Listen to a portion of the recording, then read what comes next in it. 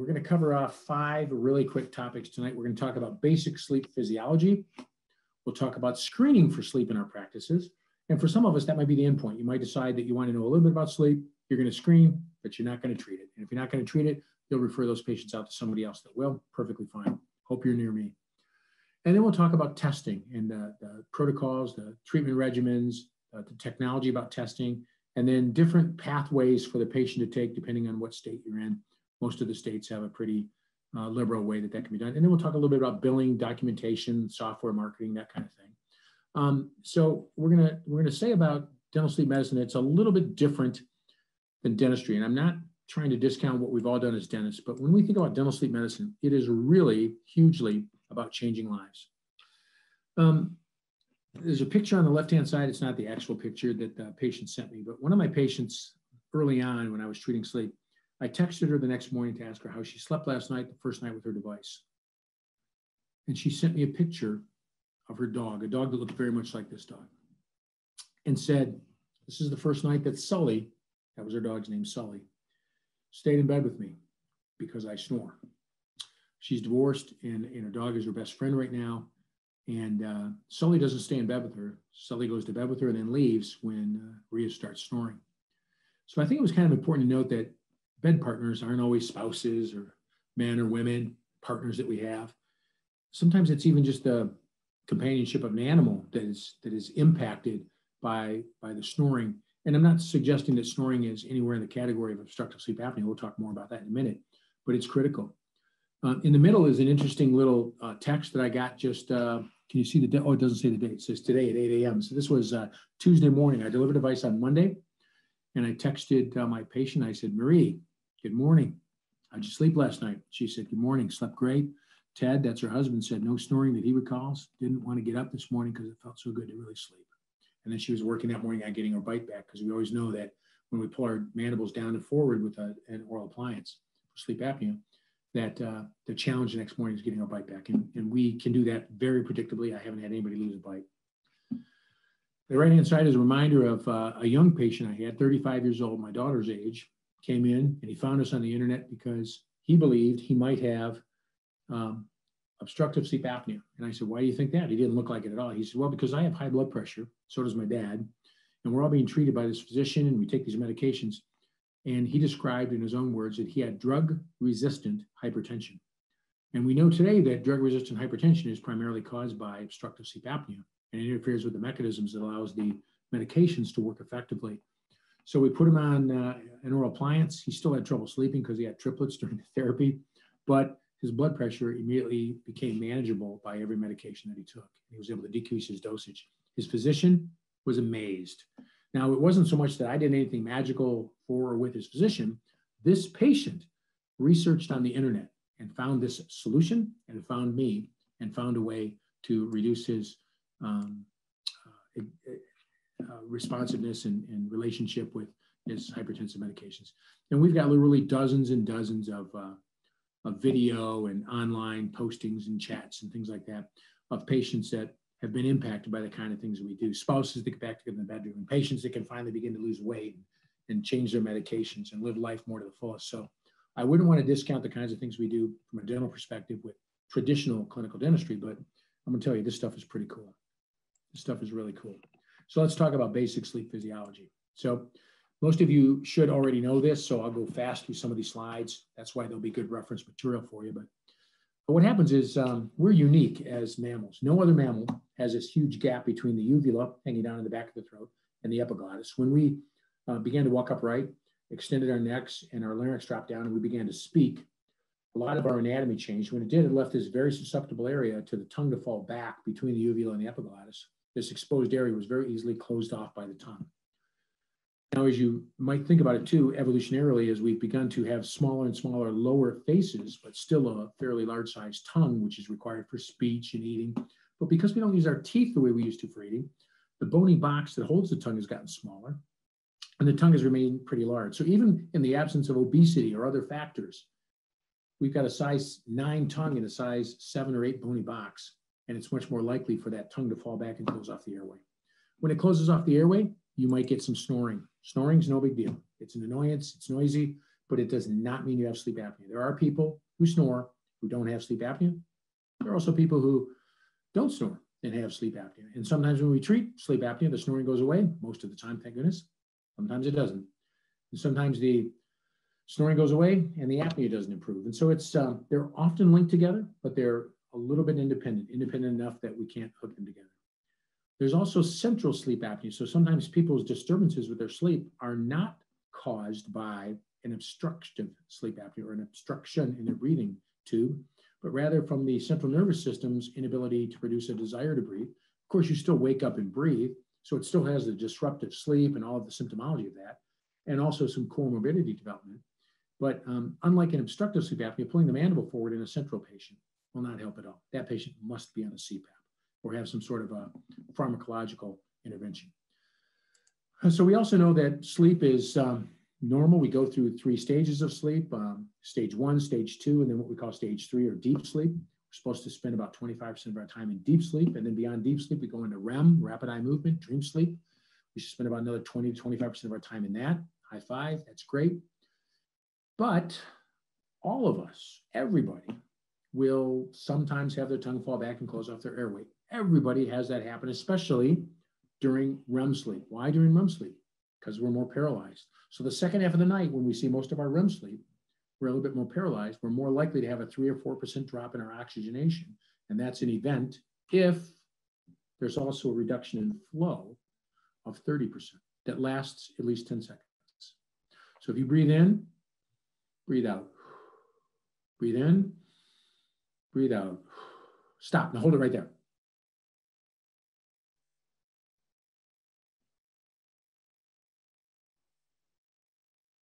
Now you can breathe again. That was a 10-second reduction of 100% in airflow. That's called an apnea. If there's a 30% reduction and a 3 or 4% drop in oxygenation of your blood, that's a hypopnea. In all of us, in normal people who don't have sleep apnea, that is supposed to happen between 0 and 5 times per hour. So if it happens more than that, we say you have obstructive sleep apnea. Obstructive sleep apnea is mild if it's between 5 and 15. It's moderate if it's between 15 and 30. And it's severe if it's greater than 30. Yep, we see 60, 90. There are patients over 100. I've never actually treated a patient that was over 100, but there are patients that over 100. So it's a devastating thing in terms of the comorbidities that it supports and helps cause. So we know that sleep is going to give us all kinds of refreshing, rejuvenation, both from a physiologic and a mental standpoint, no question about that. We know that we're supposed to spend certain amounts of time in different deep sleep. So if something jacks with your sleep, obstructive sleep apnea, staying up too long, alcohol, any number of things, there will be repercussions to pay. Now, the repercussions that most people think about and talk about are the kind that create the economic cost and the economic toil of obstructive sleep apnea. I'm far more concerned in the hypertension, the diabetes, the congestive heart failure, arrhythmia, stroke, and cardiovascular disease that seem to be exacerbated by the presence of obstructive sleep apnea. A patient in COVID, for example, is 3.5 times more likely to die if they have COVID than if they don't. They're much more susceptible to COVID as well because they already have a respiratory compromise or complication. If you can't understand or think about how prevalent this disease is, it's 20 to 25% of the general adult population. We also see it in kids. Tonight, we're going to talk mostly about adults. I'll have 1 or 2 slides on kids, and we'll talk about their role. But this is a huge problem. If you don't believe what a huge problem is, take out your phone. Take out your phone right now while you're sitting there watching a webinar. Nobody ever says it. Everybody says, take out your phone and turn it off. And I'm going to say, take out your phone and open it up. And open up a browser. Open up Chrome or Safari, whatever you use as a browser. And just type in 2 words. Don't type anything other than this. Type in the word why as a search, space am, W-H-Y, space am, and what comes up. Isn't that amazing? The first 2 or 3 of the first 4 are why am I tired? Why am I so tired? Why am I always tired? This is a huge problem in our society today. If you open the television, a newspaper, watch any of the media, you can't watch for 15 minutes without seeing 2 or 3 pillow ads, mattress ads, something about sleep, Inspire, any number of medications that help you with sleep. It's crazy We are a sleep-deprived society. I wouldn't say the problem, but one of the issues is the media worries mostly about the Hoboken train disaster, Reggie White dying in his sleep of a heart attack, Supreme Court Justice Antonin Scalia dying of a heart attack with his CPAP on the bed next to him. I'm not saying these aren't unimportant things, of course they are, but our tiredness during the day, our motor vehicle accident propensity, workplace accidents, decreased productivity, those are all huge components of what obstructive sleep apnea causes, and the media focuses on that. But tonight, I want to focus much more so on the systemic, the sympathetic nervous system's on and off triggered mechanism and how that impacts so many different aspects of our physiology. It is freaking scary. It is so scary that, in fact, we see a significant reduction in the life expectancy of people that have obstructive sleep apnea. You can't go to any sleep class without seeing the slide. It's called the Wisconsin Cohort Study, and they took thousands of people and studied them over a period of time, 20 years. And the green line you see on the top is the healthy population that does not have sleep apnea, the survival rates of that population over 20 years. Then you see mild, moderate, and severe. And you can see that there was approximately a 57% survival rate or a 43% loss, mortality in the population of patients with severe sleep apnea, severe obstructive sleep apnea. That's pretty serious. So if that doesn't scare you enough, then I would remind you that the person with obstructive sleep apnea that you might see or screen in your practice is 23 times, not 7, not 8, not 11 times, like all of these other contributing factors that we worry about and the media talks about. But the OSA patient is 23 times more likely to die of a heart attack in their sleep. How in the world do we have a cardiovascular event? And especially in our sleep when we're supposed to be laying down and resting. That doesn't make any sense. You're supposed to have a heart attack when you're in Michigan pushing a car out of a snowbank. And instead, if this patient is sleeping and resting, how do they have a heart attack? Well, they have a heart attack because when they're deprived of oxygen, what happens? Blood pressure goes up, heart rate goes up, their body thinks they're pushing a car out of a snowbank, comma, pause, wait for it, but they're ill prepared to manage with it because they're asleep. And the stress and strain that puts on the cardiovascular system is untoward, and it can't be responded to in large part because these people are often mouth breathers, at least at night, and often are deprived of nitric oxide. Nitric oxide is only made through good nasal breathing. And if we're a little short of nitric oxide, then we're short of a very important chemical that is a very important vasodilator. It's the active ingredient in the little blue pill for men or women, I guess, but mostly men.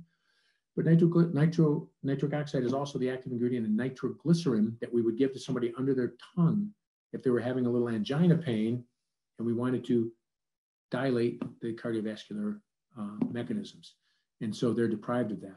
When we look across all of the more common diseases like diabetes, arrhythmias, heart attack, stroke, hypertension, depression, congestive heart failure, you look at the inside of the graph in the gray sections, that's the ambient population.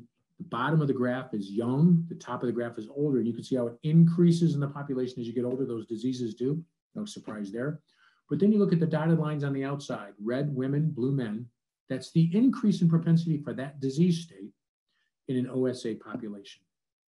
So it isn't so much that, although we do think that medicine does think that obstructive sleep apnea is the primary cause and the single most prevalent cause for arrhythmias, obstructive sleep apnea is never a cause of death.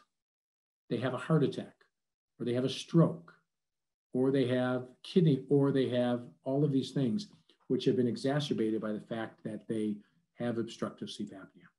Well, how did we get into this state where obstructive sleep apnea is so prevalent? Well, we talked a little bit about it in terms of jaw size and jaw development and growth. And our current diet has impacted dramatically how large our jaws are. If we look back just 400, 500, 600 years, we see mandibles with lower anterior teeth canted forward. We see maxillas and mandibles with appropriate room for their wisdom teeth, for third molars. We see larger chewing mechanisms, larger musculature. We see better vertical components. We see less probably propensity for temporomandibular dysfunction because the type of diet they have require them to use that system a lot more. And when you use that system, it grows bigger, stronger, and more robust. And cooking food and using a knife and fork allowed us to eat mushier food and softer food don't get me wrong, I don't want to go back to the paleo times and paleo diet maybe for a while to lose some weight, but I don't want to go back to the paleo times and live like a caveman. But those kinds of diets were absolutely fantastic for the growth and development and maturity of our lower third of our face. Breastfeeding was another aspect. When you look at some of these Aboriginal populations around the world where they swaddle and feed vertically the child on the mother's chest and just goes from breast to breast to breastfeed, those children do very well. And there is essentially no obstructive sleep apnea in those populations because their diets are different. Their breastfeeding position is different. They're latching on. I mean, think about this from a breastfeeding position, and this is horrible. I work with my daughter in my sleep practice, and I have to say this story occasionally to patients. But I laid her horizontally like this and stuck a bottle vertically, basically, into her mouth and said, there you go, there's your dinner. I don't know how many of you already had supper tonight, but if you did, how many of you laid down to eat it? Probably none of you. I know I had a couple slices of pizza just before we went on and had a diet soda. And when I did that, I drank it all sitting up. And if we lay down, there's all this irritation and gurgling that happens back there. And it's no wonder we have to be burped when we're done eating. That's much less likely with a vertical kind of feeding position. Well, those aren't the only things that drive obstructive sleep apnea. This is a very interesting graph where we look at a population back in 1994. That was the first year that every single state, prior to that many states did, that was the first year that every single state reported their obesity levels within their population. And what's interesting to note when you look at those two colors of blue on the graph is no state had above 20% obesity in their population. Fast forward to 1999, fast forward to 2004, 2009, 2014, and then finally, of course, most recently, the 2019 data where no state essentially has below 20% obesity within the population. So in a very brief period of time, from 1994 in 26 years, we've gone from a nation with an obesity rate of below 20% to an obesity rate where no state is below 20%. When I get fatter, my earlobes get fatter, my nose gets fatter, my tongue is a very marbleized muscle, and marble, of course, is fat, great place to deposit that stuff. I'll have a fatter tongue, and if I gain weight, my airway might become thicker too, but my tongue becomes easier to fall back and close off my airway. I also run into problems with the weight on my thoracic cavity and my ability to move fluids around while I'm sleeping, and there's all kinds of conditions with regard fluid shift when we're sleeping and poor respiration. So we are set up as a society physiologically to experience more sleep apnea. There's no question at all about that. Well, that's a quick overview, as quick as I could possibly go through it. Now let's talk a little bit about screening, if needed, and consults, testing, all of that. So I love this story, and I wish I had more time to play with it a little bit, but I want you to think about what percentage of your patients do you do an oral cancer exam on? A perio charting, an occlusal analysis. You look for third molars and determine whether or not they're present or should be extracted. You evaluate teeth in terms of whether or not they're candidates for endodontic therapy or removal and an implant placement. Oral cancer examination is done every single time on every single hygiene visit, almost without exception in this country. And yet the incidence, if we were in a room full of 100 people, and we've got that kind of number here tonight, and I said, everybody raise your hands if you've ever found oral cancer on a patient, a smattering of hands would go up.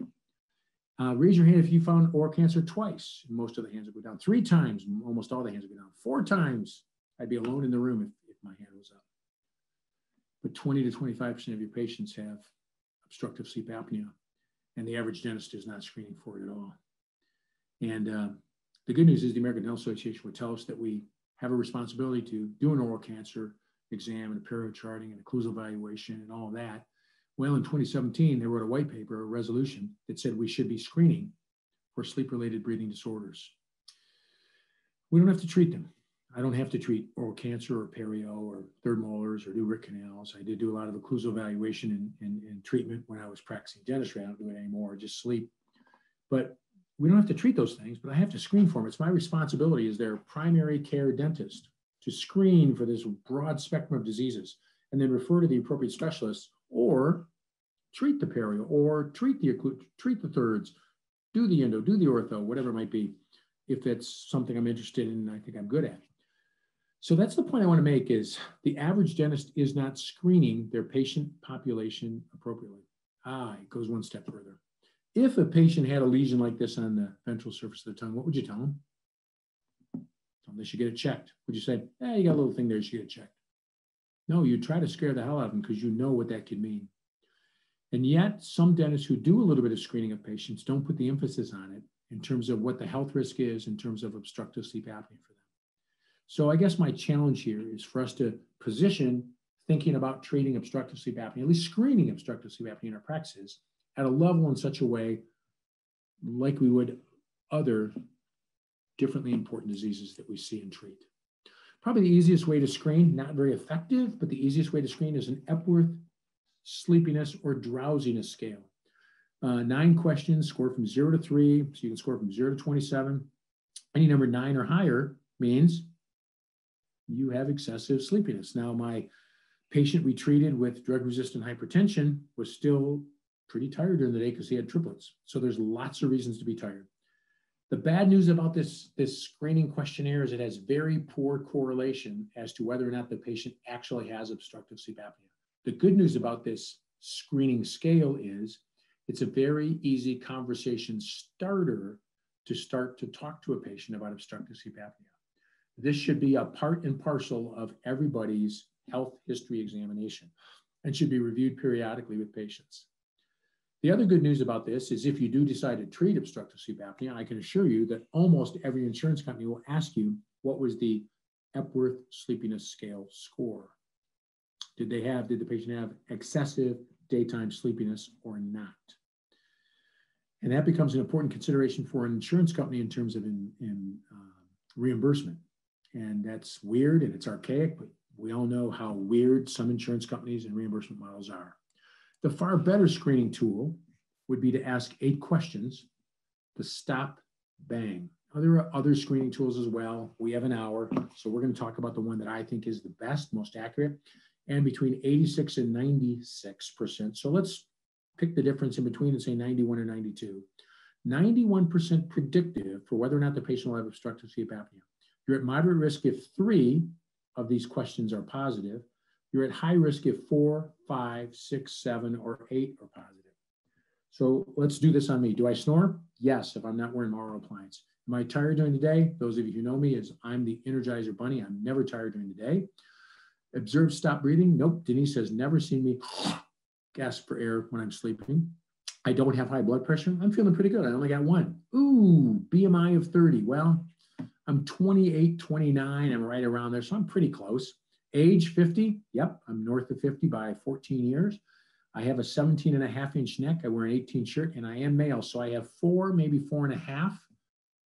And 4, 5, 6, 7, or 8 put me at high risk for obstructive sleep apnea. And if I do a sleep test, you'd find out that 20 times per hour, once every 3 minutes, my blood oxygen drops 3 or 4%, and I have an arousal. I wake up. And that interrupts my sleep. I did not know that until 2012. And in 2012, when I was told I probably had sleep apnea and denied it, got tested and found out I did, I started wearing an oral appliance and I went, oh, that's what a good night's sleep feels like. Because I'm kind of hyperactive, ADD-ish. Everybody who knows me, some of you are laughing right now. You could have done that diagnosis from a mile away. Of course you could. So I'm full of energy during the day, but I'll tell you what, I didn't know what a good night's sleep was till I slept with my jaw in a forward position and opened my airway in the back and didn't get disrupted. In fact, I had noticed 8 years ago that I was getting up more and more at night to go pee. And I would have thought I was getting up more and more at night to go pee because maybe my bladder, maybe my prostate. Oh no, it's because I was getting to this level of arousal. And one of the things that you'll pick up is you go, hey, I think I got to pee, and you have trouble going back to sleep. And so it really impacts the quality of night. So now, typically for me, I'll go to bed at, I don't even want to tell you, I'll go to bed at 8 o'clock most nights. But I get up early, as many of you who know me could attest to. So I go to bed at 8 o'clock. So I might get up around 2:33, 3:30 in the morning, go pee, and then I have to decide if I'm going back to bed or not. And I usually try to go back to bed and sleep till 3:30 or 4. I try to get 8 hours in the bed, which will give me 7 to 7.5 hours of actual sleep. And then my phone will tell me, because I run these metrics on it every night, as to how good my sleep was. And it'll tell me with my Fitbit exactly how many hours sleep I got, how many times I got up to go pee, how much time I spent in REM, how much time I spent in deep sleep, gave me my heart rate, all that. And believe it or not, this cool data that they have for this kind of stuff will also show me my oxygen level on the bottom. And the top line shows variation. So that's a pretty flat line on the bottom. That means my pulse oximeter on my Fitbit watch was telling me I slept pretty darn good last night. And I went to bed, I don't even want to tell you, 7:42. So I'm sorry, it's not fun. I'm not a fun guy to go to a party with, that's for sure. Other things we can look at when we're looking at a patient and figuring out if they have obstructive sleep apnea or not is we can look for where. We know about sleep bruxism and how just before the arousal, there's this bruxism event that seems to occur. And so there's this tie-in between bruxism and sleep apnea that we know about now. Mandibular tori, tongue size, scalloping, palate, uvula, septum, just basic space management, obesity, and certain adaptions. You'll see these are pristine kind of impressions of teeth. They must be missing a lateral incisor or something, have a flipper, but those are incredible indentations on scalping. You don't see that very often. In kids, we'll look at bedtime issues, excessive sleepiness during the day, awakenings at night, and any kind of duration of sleep issues or any snoring sounds that a kid makes. Any one of these factors means a kid probably has obstructive sleep apnea, probably has a bony box, tongue size discrepancy, large tonsils. This is my granddaughter. Those are my stainless steel crowns. I didn't do them, but I gave them to her because I probably fed her way too much candy as a granddaughter. And so she ended up with decay on 4 teeth. The bottom ones needed stainless steel crowns. So I was a bad grandpa. But look how beautiful her teeth are, and so nice and tight together. And this is when she was 5 years old, 5.5. And so we sent her to a pediatric sleep apnea dentist who treats very young children with growth appliances. Now she's got these marvelous spaces between her teeth, all kinds of growth. She doesn't snore anymore. And she's losing all kinds of teeth and permanent ones coming in, and there's going to be space for everything. She's done rapid palatal expansion, mandibular growth and development. It's been fantastic. She still has her tonsils, and they've been getting smaller. I wonder why that is. Because they're not being irritated by that air coming in through her mouth. One of the treatments we looked at doing for Molly was maybe taping her and teaching her better nasal breathing, but she seems to have learned that on her own. But sometimes I'll actually tape kids like that. My grandson, on the other hand, a different child and different grandson side, so to speak. It's my daughter's daughter, and the other one's my son's son. Started wetting his bed again after he got a little bit older. Guess what? Tonsils and adenoids out, some growth and development, and sure enough, that ceased. So we see those kinds of patterns of development. So screening our patients, recognizing the early signs and propensity for the development of obstructive sleep apnea in kids or seeing the signs in adults is critical for us, and it certainly is our responsibility. So moving from screening to testing. Now remember, you could stop here. You could say, Mark, I'm done. I'm going to sit around for the end code at the end of this thing, but basically, I know a little bit about sleep now. I'm going to screen my patients better. Thank you so much for encouraging me. And I'm going to send them to somebody else, and you find somebody around you. Well, if you decide to treat those patients, I'm going to tell you, making oral appliances for obstructive sleep apnea is, I don't know, maybe 10% of the work, maybe 20% of the work, but not 30 of making a bite splint. The fit, the delivery, the adjustment, far easier, certainly incredibly rewarding. Today, we have to worry about making people bite splints because yesterday, when I was doing regular dentistry and treating a lot of TMD patients, I made a lot of central dilation splints. We know today, ACP paper reminds us that if we're going to make a splint for somebody for clenching or grinding, we better assess their airway first, because if we make them a centric relation or an MIP appliance, and all mine were centric relation, we're actually closing their airway because we open their vertical and we rotate around that position of the mandible. We're actually minimizing the airway space. So really, for some patients who have sleep-related bruxism or any kind of bruxism, we might be making their airway worse by making them a bite splint. So that's very challenging for us to hear. I try to justify it in my mind that at the time I did the best I could with the knowledge base I had. Here's my knowledge, and it's funny because I made my first sleep device teaching with Keith Thornton down at the Pankey Institute back about 30 years ago. But we didn't know that much about sleep back then. We were pulling people's jaws forward, but we weren't testing them. We weren't titrating them. They weren't adjustable devices. It was a mess. But now we know that we don't just jump in there and make a bite splint for somebody that clenches or grinds. We have to think about airway. We have to put airway first. And so we might have to make some sort of a mandibular repositioning device and put their mandible in a different position. But if I'm going to go treat these people, I have to know how to test. And so testing, what you'd see is the old style method that you'll still see quite often. And I do this about, I don't know, 40% of my patients. They're sent to me. I don't screen any patients because I don't have any patients. I don't have a practice for dentistry. But I've got about 6 or 7 local dentists and a couple of 3 sleep physicians that refer me patients. And so a referring dentist will send me a patient. They've screened them. I'll re-screen them, in essence, sit down and talk to them. And if they have a complex medical history, if they're Medicare, if I suspect it's going to be severe apnea and they should be on CPAP instead of an oral appliance anyhow, I'll probably send them right to the sleep physician locally, who'll do either an in-lab polysomnogram, not so often, probably about 20, 25% of the time today, or a home sleep test, a home sleep apnea test, whatever you want to call it. The problem with sending any patient to a physician is physicians still believe, most physicians still believe, I got a couple of very enlightened ones, but a lot of physicians still believe CPAP is the gold standard. And it is if the patient will wear it, but not that many people will wear it, and that's a big problem. 40% of the patients who get a sleep apnea treatment with CPAP wear it, and they wear it about half the time.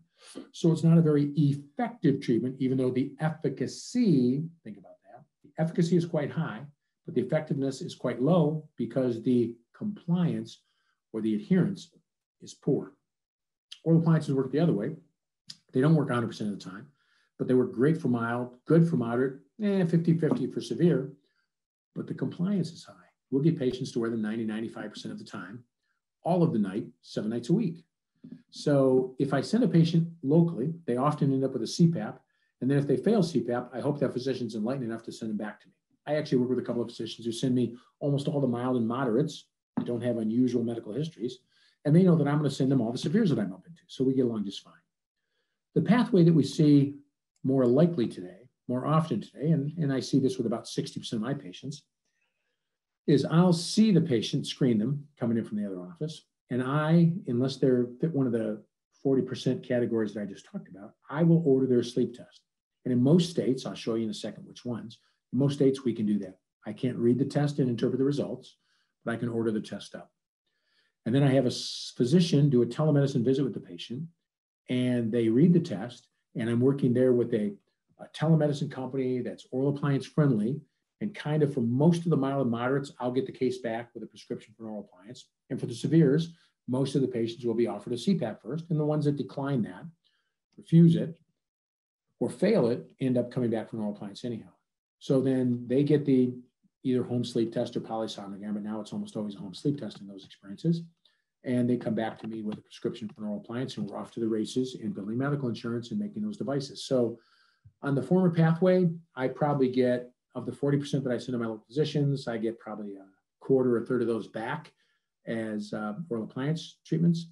And then on these patients that I send for home sleep testing, where I order up the test with a telemedicine company, we probably get 80% of those back for oral appliance therapy prescriptions. Now, in most states, not all states, but in most states, not New York, not Ohio, not Virginia, it's questionable, North Carolina, not Georgia, not Alabama, we can order sleep tests as dentists. According to the ADA, we can always use a sleep test as a titration tool to see if we're in the right position after we have a prescription. But in those select states, you can't order the diagnostic test. Even though you're not going to read it, you can't order it up. It has to be ordered by a physician. Also, for a Medicare patient, the Medicare, I can't order a sleep test for a Medicare patient. That has to be ordered by a sleep physician. So I send all of my over 65 patients to my local sleep docs. I could send them for a telemedicine consult, and they'd start the ball rolling down there too. But a lot of those patients are going to be severe. They're going to have more challenging medical history, so they're more likely to fall into that 40% category for me anyhow. When we do the test, there's lots of different types of tests. There's an attended polysomnogram full channel test. That's where you go to a sleep clinic, somebody watches you, tons of leads, lots of information, high five, great data. It's the gold standard in sleep tests, with the possible exception that sleeping in a foreign location with a bunch of wires hanging off you doesn't feel very natural. Then there's an unattended, still the same number of wires and channels and lots of information, but you get to do it at home, so it's unattended. That would be a type 2 home sleep test. A type 3 home sleep test is similar, but won't tell you the stages of sleep, even though my phone can give you an approximation. And some very simple sleep devices like this little night owl that just wraps around your finger can also give you some of that same information. So it's interesting. And also one more type would be the WatchPat 1. The WatchPat 1 is a wrist pulse oximeter. There's no picture on the box now. I want to open it up. So, it's a wrist with a finger cot on it at the end for a pulse oximeter, but it's really a full home sleep test, but it will not do sleep staging at the level that a polysomnogram or a type 2 test would. And then there's unattended limited channels, which would be a true pulse oximeter, which isn't giving you anything like a sleep test. It's just telling you heart rate and maybe heart rate variability and pulse oximetry at 3 or 4%. The polysomnogram, sleep clinic, 4 in bed, all kinds of wires, type 1 test. Type 2 and type 3 tests look very similar. The difference is if you look closely in the type 3 test, this is the one I use, a General Sleep Z machine if I do send that out. And one of my sleep testing companies uses a RedMed's Apnea Link Air, but they look very identical. But the General Sleep machine also has a lead, if you notice, coming off the top that runs around to the back of the head and has a couple of mastoid process electroencephalograms and one that fits on the nape of the neck and is able to give us some hypnograms. Hypnogram is telling us what stage of sleep the patient's in. And the simpler type 3 sleep tests don't have it. You don't need a type 2 test very often. I have it because I have some airline pilots who are patients. And airline pilots are required to have a slight type 1 or type 2 test. The FAA will not accept a type 3 test at this time. And so because I have some of them, I have this sleep test. It's about $2,000. And so if I couldn't do that, I'd send them for polysomnogram to another clinic. These are the pulse oximeters that I use. I have about 8 of these. This is a CMI Health, C as in cat, M as in Mark, I as in India, CMI Health. They're about $200, maybe $220. I don't even know. Wrist pulsimeter, they record just about 2 nights worth of data on a couple of AAA batteries, and then I can upload that. I had a patient drop one off while I was seeing some patients this afternoon. I read it tonight, and they had gone from a mild obstructive sleep apnea to 1.9 episodes per hour. Feeling pretty good about that. Now, that's only pulse oximetry, though, so it's just telling me, does the patient think we're in the right spot? Patient said, at this 1 millimeter of advancement from where we started, where I took the bite, they're sleeping better, they're not snoring, and they're not tired during the day. So I said, great, wear this pulse oximeter, and let's get one more piece of objective data to go with your subjective observations. And if all that information is good, which it was, boom, let's shoot you out there for a follow-up sleep test. And that's where we're at with him. I would also add that there's type 4 observations we can make. This is a Snore Lab, one word, Snore Lab, L-A-B. And this is an airline pilot, one of the airline pilots I was talking about. And this is April 18th, and this is April 24th, roughly a week later, 6 days later. Actually, I should have put in his April 19th, which looks just about like this one, but he had maybe 4 minutes of epic. Epic snoring is loud snoring is just heavy breathing, and light and quiet snoring are exactly as they describe. Forget the sleep score. That's kind of a Snore Lab kind of thing they do to give you a grade. Look at the minutes of epic. He went from an hour and a half of epic and an hour and 44 of loud breathing snoring to 1 minute of epic and 37 minutes of loud snoring. Also, I can tell you his sleep apnea score went down from about 28, I think he was, to about a 6 or a 7 here. So a tremendous change in how he feels, how he's snoring, and how well he's able to feel rested during the day, and how well he's able to keep his pilot's license and fly. So it's pretty fun stuff. All right, so now we've got the patient tested. Now let's talk about treating. And treatment is going to be, we're going to do an exam, impressions, bite registration, and then we're going to titrate the patient, then we're going to retest them, and then we'll have follow-up visits. So pretty straightforward. We will do a dental exam. None of the patients I see are my patients. Most of them have another dentist, the vast majority. I still do an exam.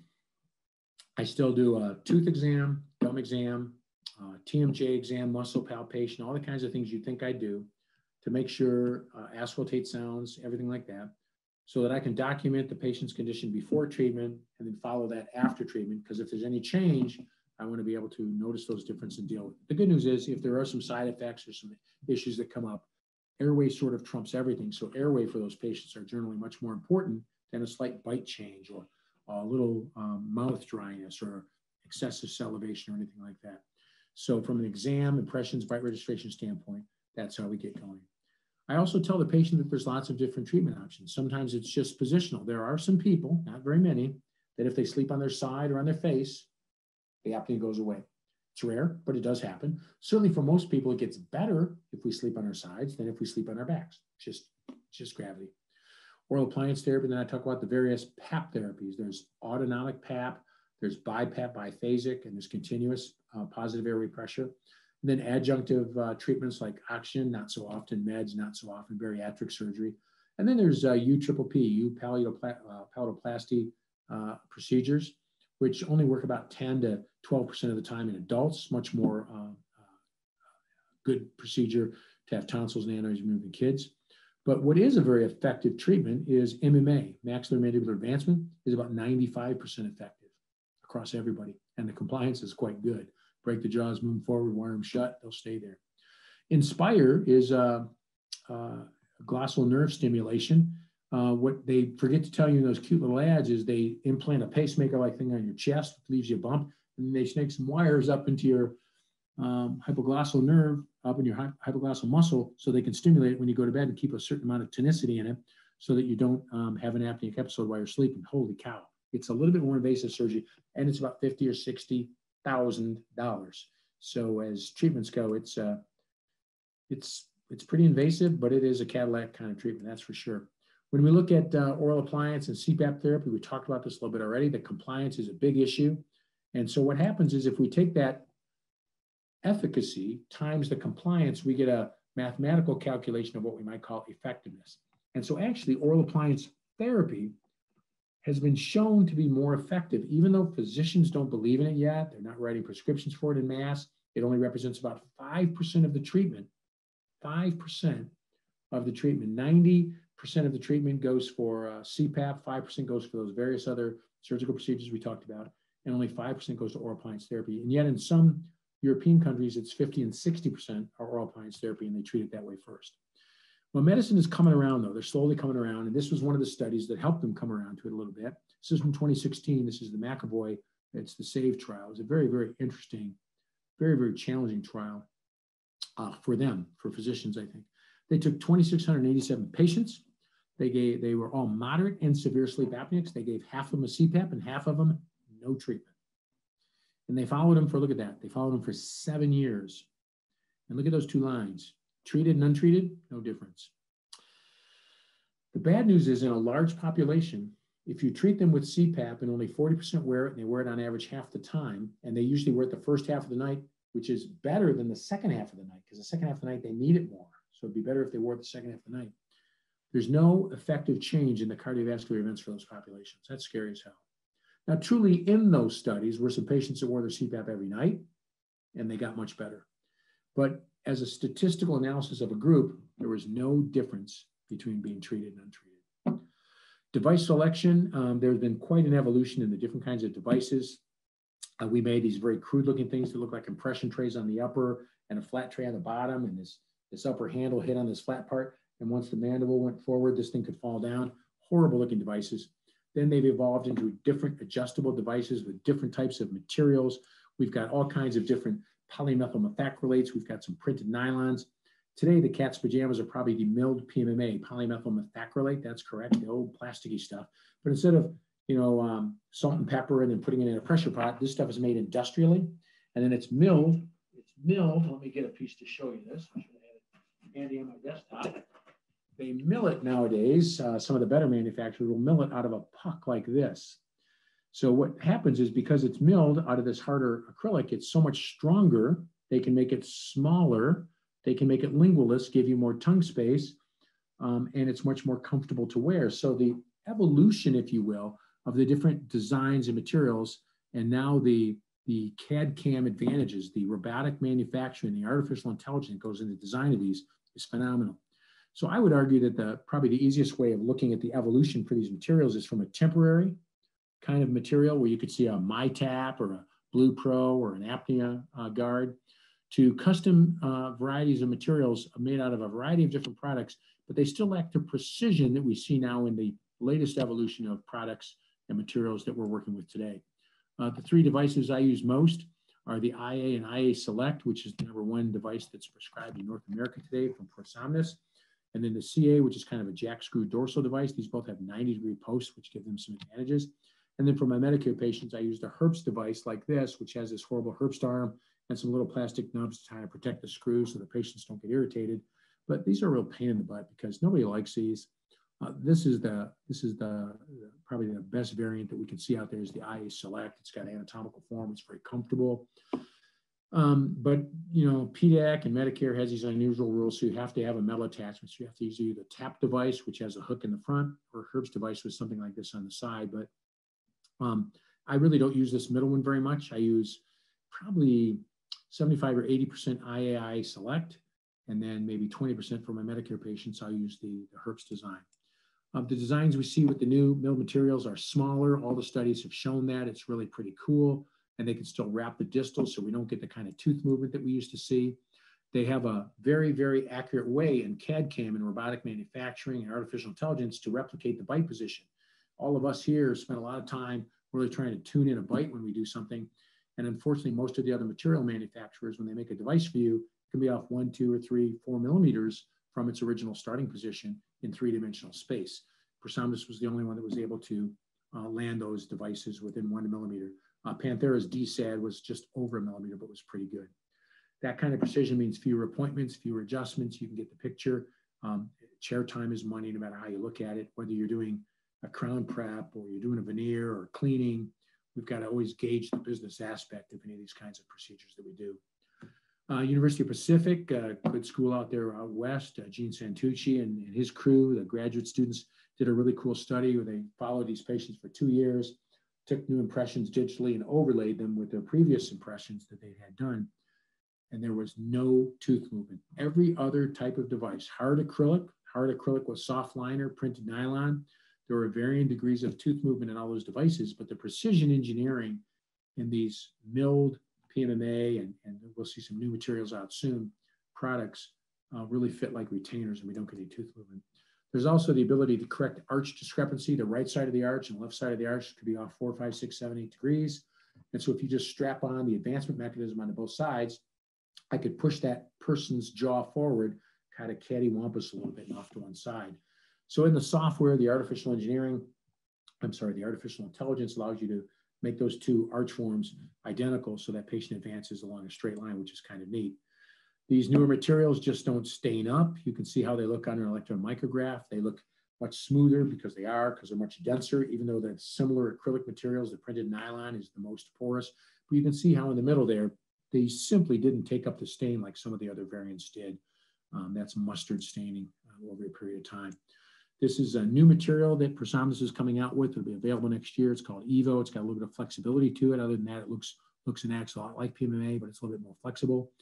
But when it's flexible, you always worry that it's going to be more stainable. And it turns out using a colorimeter, they've measured the stainability of the original milled PMMA, then this milled new MG6 material.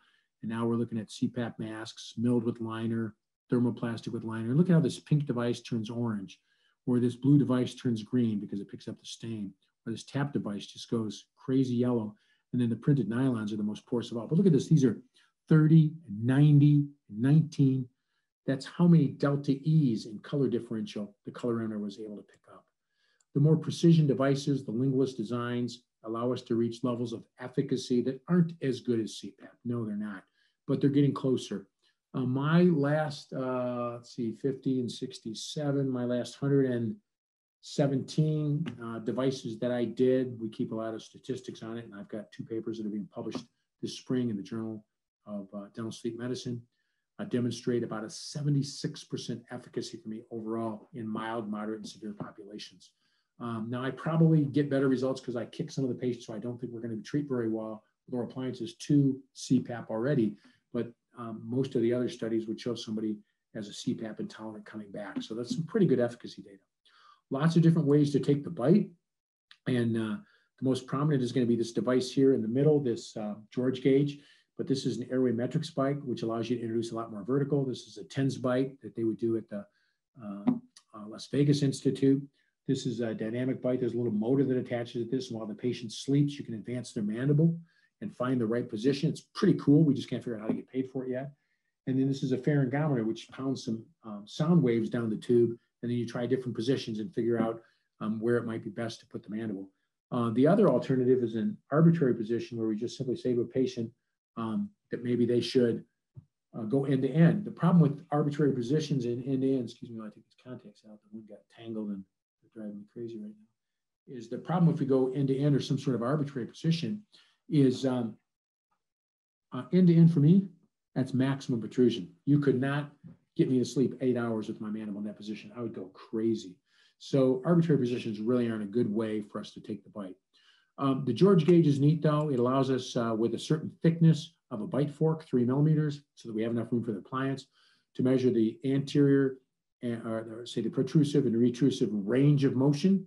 We start most patients around 50%. We adjust a little bit for snoring test. We want a patient to pinch their nose, make a snoring sound, then pinch their nose, advance their mandible, and make a snoring sound. And you can't make as good a snoring sound. So we want to find that spot.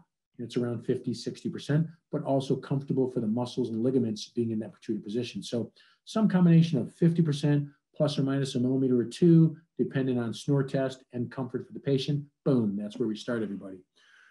I scan my patients digitally, but these are Kettenbach materials, putty, wash. Really nothing else would do, putty, wash.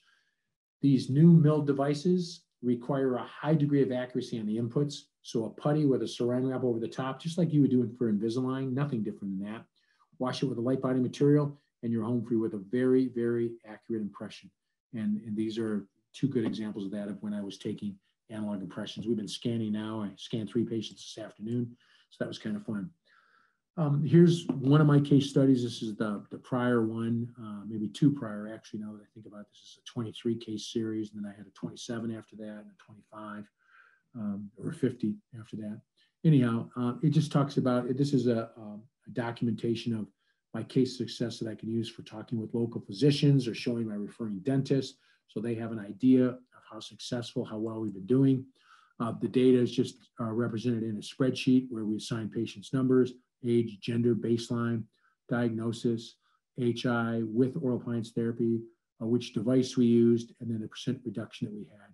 And then we look at each of these populations. And I could open the spreadsheet and show you the moderates and severes too, but it's all pretty impressive data overall. The billing is pretty easy. I would never, let me back up. The billing is very easy for someone else to do. The billing is nearly impossible for a dentist to get able to do. So when we see people who get interested in sleep medicine, dental sleep medicine, and they struggle and they don't go on with it, and we ask them, why didn't you go on? 19 times out of 20, it's because they couldn't get paid. And so then maybe they move to a cash model, which is okay. But actually, it's really easy to work with medical insurance. You just have to pay somebody to do all the medical insurance billing. And so there's a number of good companies out there. My daughter actually works for one, so we use that company. It's 4 pillars. It's part of DS3. DS3 is owned by a guy named Guy Atros, and he teaches part of the sleep course down at the Pankey Institute. He's got a super good company. I use his software for keeping all my soap notes and communicating with physicians, keeping all my documentation in.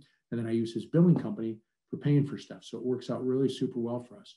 You have to make decisions about whether you want to be in or out of network. I've always found it funny that in dentistry, I was non-par with all dental insurance. And the guy that bought my practice from me graduated in 1996, and he's never participated with any dental insurance company ever.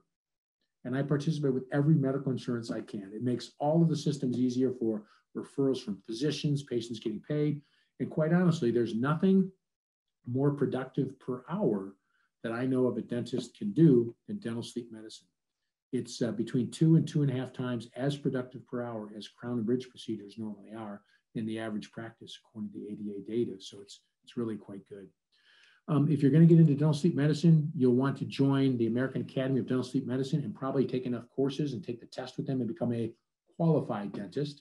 There's about 1,200 of those nationwide today. There's about 5,000 or 6,000 dentists doing some degree of sleep, 1,200 of which are qualified and 600 of which have done what I've done, and that's become board certified by the American Board of Dental Sleep Medicine and become a diplomate at that board level.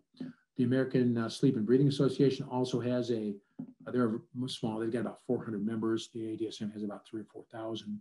Then there's the American Academy of Cardio, and I'm members of all the highlighted ones. There's the American Academy of Cardiovascular Sleep Medicine. I'm a member of that. That's a physician's organization. The American Academy of Physiological Medicine and Dentistry, and that's a lot of like myofunctional therapy, orthodontists. It's a broad spectrum for treating apneas. And then there's the American Academy of Sleep Medicine. That's the sleep physicians group, and I'm also a member of that. And I can't become board certified in that because I'm not a physician, but I can certainly participate in pretty much everything else they do.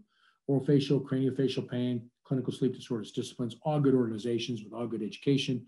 But even the Pankey Institute course, believe it or not, great course, fantastic course. Steve Carstensen, Guy Atros, John Remmers is there. I taught a little part of it. Mary Osborne came down and some case stuff. Fantastic. It's just really good course, really good course. Barry Raphael was down to do some of the ortho. Christine LaJoy from Great Lakes was there. It's a great course. Doesn't count towards your certification and qualification with the ADSM. So you sort of have to run a parallel track with that, even though the Pankey course itself is fantastic. So for qualified dentistry, you got to go through the ADSM or the AASM, and then Tufts, North Carolina, and the University of Pacific have qualified programs. We're going to try and make our program at the University of Detroit Mercy in that same vein as a qualified program. That's one of our fond desires and hopes. I wanted to say one more thing that I forgot to say on previous slides before I finish up, and that's if you decide to go to sleep medicine and you decide to do what I do 60% of the time, order the sleep test. I can never make a device for a patient unless I have two things in my hands. A copy of their sleep test that's recent, probably the last 2 or 3 years, sometimes last year, sometimes 5 years, every insurance company is different, and a prescription from a physician. I can't pretend to be treating their snoring. I can't treat snoring unless the patient is diagnosed as not having sleep apnea. If they don't have sleep apnea, then I can make them a oral appliance for snoring. But I need a diagnosis of not having sleep apnea. So we can never treat a patient for an airway disturbance without a prescription confirming or denying the presence of obstructive sleep apnea. I cannot make an oral appliance for a patient who doesn't want to wear their CPAP. I have to wait until I get a prescription from a physician. And some of them are hesitant to give those up. Some of them are very, very willing.